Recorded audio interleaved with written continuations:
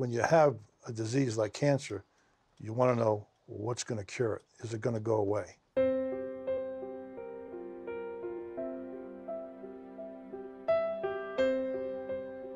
My name is Bob Ribbons. I'm 67 years old. I'm retired. I was in the golf course industry for some 46 years. That's one reason the melanoma started way back. Didn't wear a hat back then.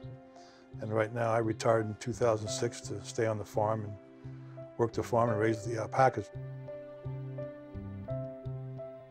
I'm always bumping my head for one reason or another, and there was a scab that formed on top of my head, and I didn't know what it was, and I kept putting ointment on it, Band-Aids and whatnot, and it wouldn't go away. So then I decided, well, my wife said, you better go see a dermatologist. So I always listen to my wife, so I went to see a dermatologist.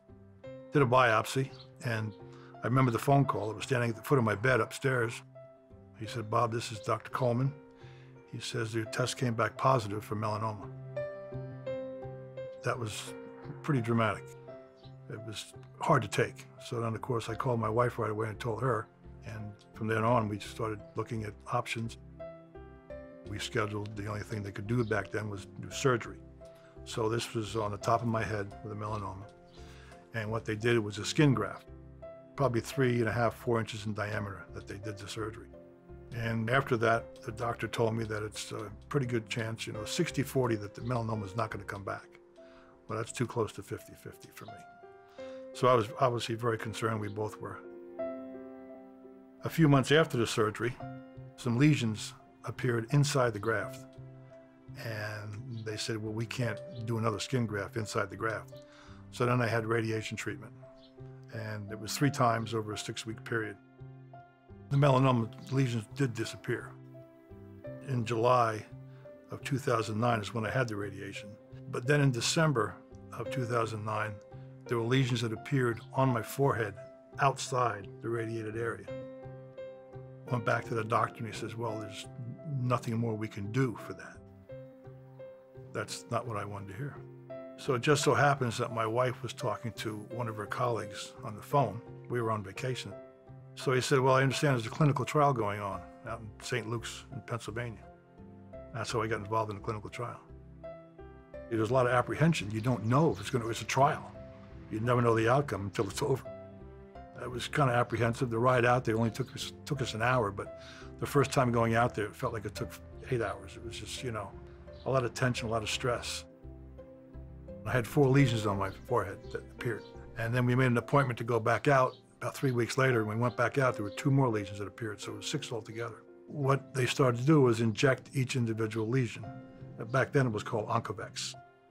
I went out there every 2 weeks from January through April, and all the lesions did finally disappear. So after the injections were done in my forehead, and that was in April of 2010, about 2 months later, I was out baling some hay. The next morning I woke up and there was a lump on my neck about the size of a dime. I didn't know what that was.